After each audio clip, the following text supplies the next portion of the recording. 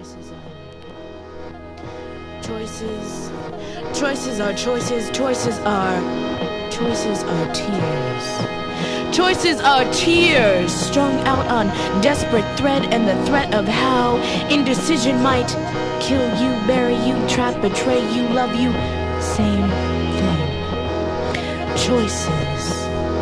Choices are the complex where women wind their bodies heavy with love making or fucking or rape, all unprotected from the nature of life.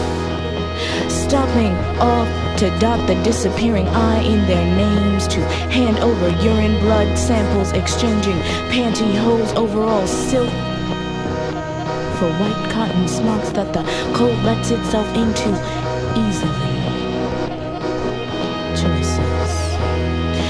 Choices are the buried ache, raging in me as 8 sisters march in dark strength of inheritance, bracing their spines, the smooth onyx kiss of their skin, laying with fearlessness in their line.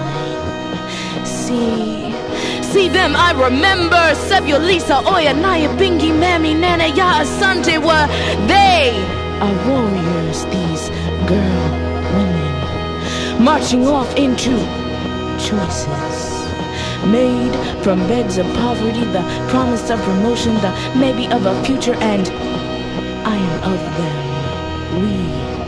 We are of them. Choices are the last minute terror. Choices are the time not left to say no, to regret the sound of suction that echoes the night. See how the jar has barely any room left for what you have decided to let go of.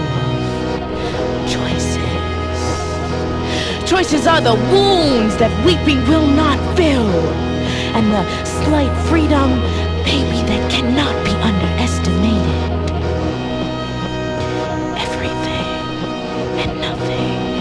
Choices are everything and nothing but the goodbye of possibility.